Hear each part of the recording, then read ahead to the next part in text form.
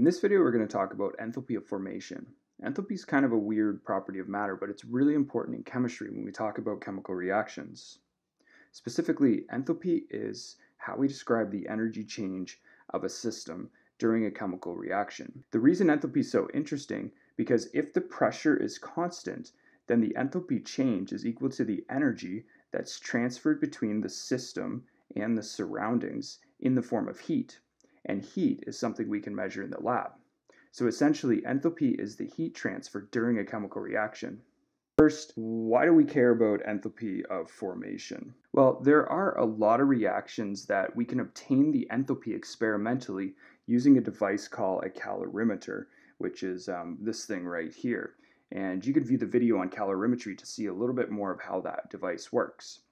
Essentially, a calorimeter allows us to measure the heat transfer between the system and the surroundings in a constant pressure environment. There are reactions, however, that we can't perform in the lab, and so we can't directly measure the enthalpy, like this reaction right here, when graphite turns into diamond.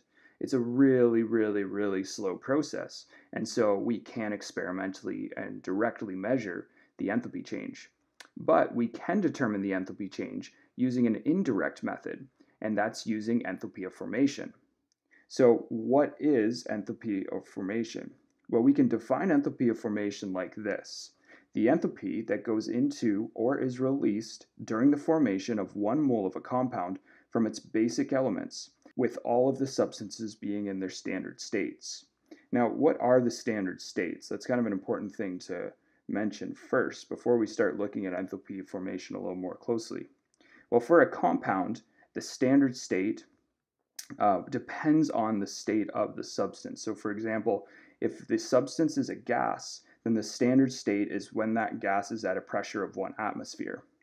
If the substance is in a condensed form, that is, it's not a gas, then we would just describe it as being in its liquid or solid state. And then for a solution, it would be when the concentration is equal to 1 molar. If we're dealing with an element, it's the form that element takes when the pressure is 1 atmosphere and the temperature is 25 degrees Celsius. Now, when we talk about a compound, we're talking about something like water, H2O. And so water's standard state would be liquid because that's where we find it most commonly at standard conditions. When we talk about an element, we're talking about something like sodium, which is a metal at normal standard conditions. So we talk about sodium being a solid. We could also talk about nitrogen, and nitrogen is found as a gas, and it's a diatomic gas, so it's N2. And so the element nitrogen most commonly exists at standard condition as N2. So let's look at an example of a chemical reaction so we can understand how these enthalpy of formations would be used to find the enthalpy change during a chemical reaction. So in this example, we have calcium carbonate that's decomposing into calcium oxide and carbon dioxide. Now, to determine the enthalpy change for this chemical reaction, what we can do is we can find all of the standard enthalpies of formation for all of the reactants and the products. Now, these are all generally in a big table, and if you have a textbook for chemistry, usually in the back of your chemistry textbook, there's going to be a table of all of these different values. They've already been determined for us. And so we can look up all of these values, and we can take the total enthalpy of formation of all the reactants and subtract that from the total enthalpy of formation of all the products. Now, in equation form, that looks like this, where we represent the enthalpy change of the reaction with the symbol delta H, subscript reaction, and this little symbol here, that circle, that kind of degree symbol, that represents the standard states.